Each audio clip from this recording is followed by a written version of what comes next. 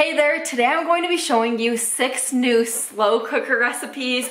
All of these slow cooker recipes today have simple ingredients that you probably already have on hand.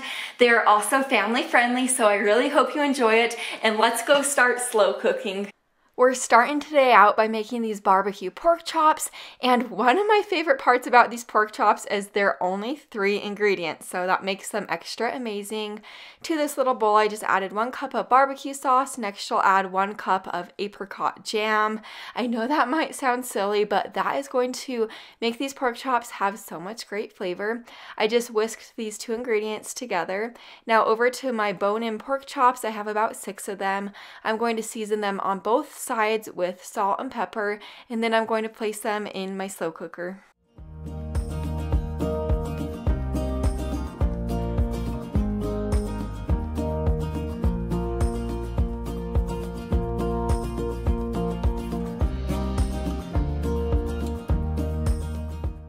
After I poured that barbecue and apricot jam mixture all over the pork chops, I tried to spread it out as even as possible. This goes on low for about 6 to 7 hours, and here's the finished product. I served mine over a bed of white rice with green beans on the side. These are fall apart tender. They have amazing barbecue flavor, and they're also almost sweet in a way. I definitely recommend this recipe. Now we have to make these meatball subs. They have to be my favorite meatball subs of all time. So to the bottom of my slow cooker, I just added 28 ounces of crushed tomatoes, along with a teaspoon of basil, 1/4 teaspoon of black pepper, 1/2 teaspoon of salt, 3 tablespoons of minced garlic. If you're wondering what we're doing at this point, we're actually making the marinara sauce. And then I added 3 tablespoons of olive oil with 1.5 tablespoons of brown sugar. Whisk this all together to get all of the ingredients combined well. And of course, you could always use frozen meatballs in your slow cooker, but these homemade meatballs are out of this world and they're so easy to make. So to get them started, in this bowl I added my 1 pound of ground beef. It was 93.7. You do want super lean ground beef like that. Along with 1 egg, 3/4 cup of Italian style breadcrumbs, a tablespoon of minced garlic, 3 tablespoons of fresh parsley, and if you don't have fresh parsley on hand, you could skip that or add in a teaspoon of dried parsley. Now I'm mixing this all together, and once it's well combined, I am just going to be rolling this ground beef mixture into little meatballs just like this.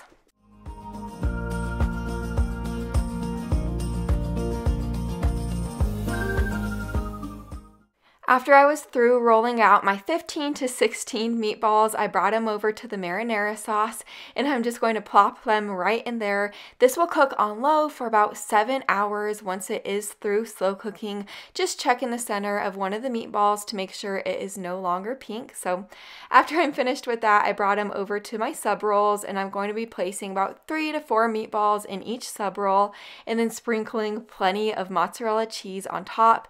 I placed this under my broiler in my oven for about 2 minutes to make the cheese nice and melty.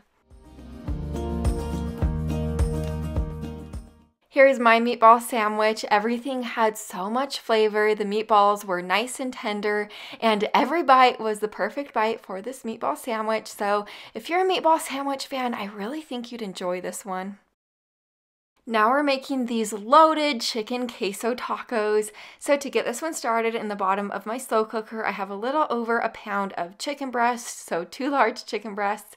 And then to the chicken, I just added 1.5 tablespoons of taco seasoning, along with 1 cup of queso. You could really use any type of queso you like.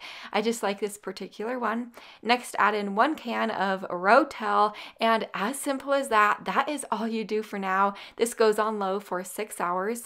Here we are 6 hours later. I'm going to shred the chicken at this point.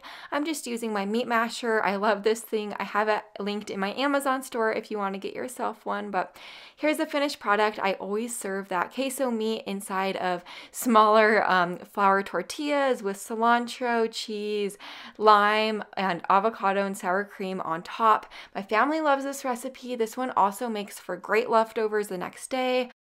Now we're getting started on this Cuban pulled pork, and it really is awesome. I have my 3-pound pork butt right here, or you could use a pork shoulder. I'm just cutting slits in it just like this, and this is really going to give this pork so much great flavor in the end. After I'm finished with that, I set it in my slow cooker, and now I have my cilantro. It's about a 1/2 cup of chopped cilantro I'm using. If you don't care for cilantro, you could definitely keep cilantro out of this recipe, and it still will be delicious. So over to my slow cooker, I'm going to be sprinkling the cilantro over the top of the pork. Next, you'll be adding the juice from 1 orange and the juice from 1 lime.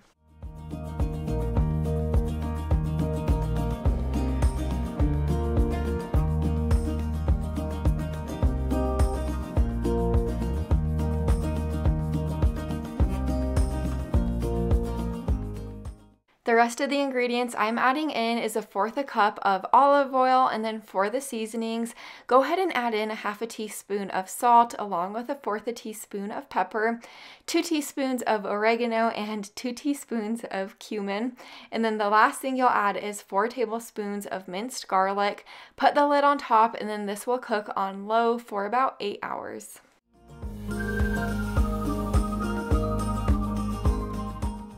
After my pork is completely cooked, it is nice and tender and ready to shred, so I'm just shredding it up with my meat masher. I served my pork alongside of white rice and black beans. I also made sure to pour plenty of the sauce that the pork was cooking in all over the top of everything. That pork has a really nice, fresh tasting flavor about it. If you know me, you know how much I love anything Tuscan chicken, so now that's what we're making. To the bottom of my slow cooker, I'm adding my 5 chicken thighs. These are boneless, skinless chicken thighs. The reason I'm not using chicken breast is because these chicken thighs will actually be so much more juicy in the end. The simple seasonings that I'm adding to the top of the chicken is just a dash of crushed red pepper flakes, Italian seasoning, and salt and pepper. Now that I'm finished with that, I'm going to head over to my stove and make a really simple sauce. It only has a few ingredients, so I added a tablespoon of butter along with a tablespoon of olive oil. I let it melt down and get hot, and then I added 2 tablespoons of minced garlic. Once the garlic was fragrant, I added in my 1/3 cup of chicken broth. I brought it up to a simmer and then added in 1 cup of heavy cream. I'm going to whisk this together and let it thicken. It should take about 3 minutes, I'd say. Now that it is thickening up, I'm going to add in my 3/4 cup of Parmesan cheese, stir this together, let the cheese melt down, and then that is all you do for this sauce, and it's going to make your chicken taste crazy, crazy delicious.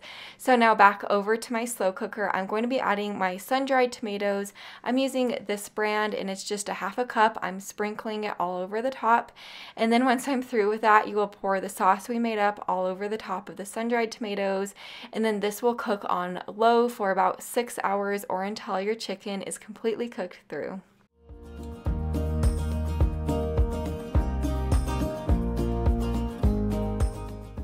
You could really serve your Tuscan chicken over anything. I served mine over egg noodles, but you could serve it over any type of noodle, rice, or even cauliflower rice if you want to do it lower carb.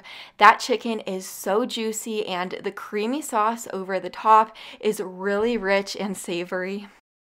This Crockpot chicken and stuffing is total comfort food for me. In the bottom of my slow cooker right here, I have 2 large chicken breasts that I cut in half so they could be a little bit smaller.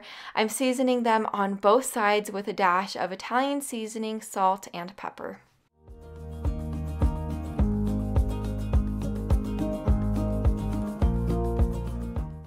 For the stuffing mixture in this medium-sized bowl, I'm adding my 6 ounces of stovetop chicken stuffing mix, and then a 1/2 cup of sour cream, 1/3 cup of chicken broth, and then 1 can of cream of chicken soup, and then you are going to mix this mixture all together.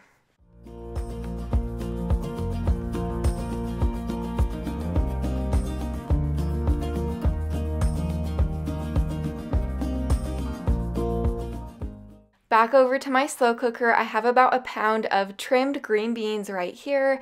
I'm adding half of the amount of green beans over the chicken, and then you are going to spread that stuffing mixture out as even as possible over those green beans, and then the last thing you'll do is add the rest of the green beans over the top of the stuffing. This will go on low for about 6 hours or until your chicken's completely cooked.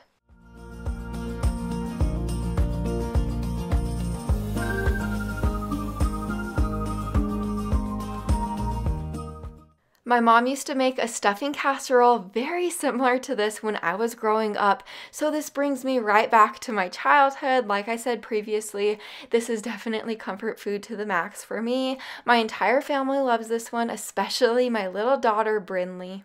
I have so many more slow cooker videos like this on my channel, so make sure you're subscribed down below the video so you don't miss any more in the future, and I'll see you in the next one. Bye for now.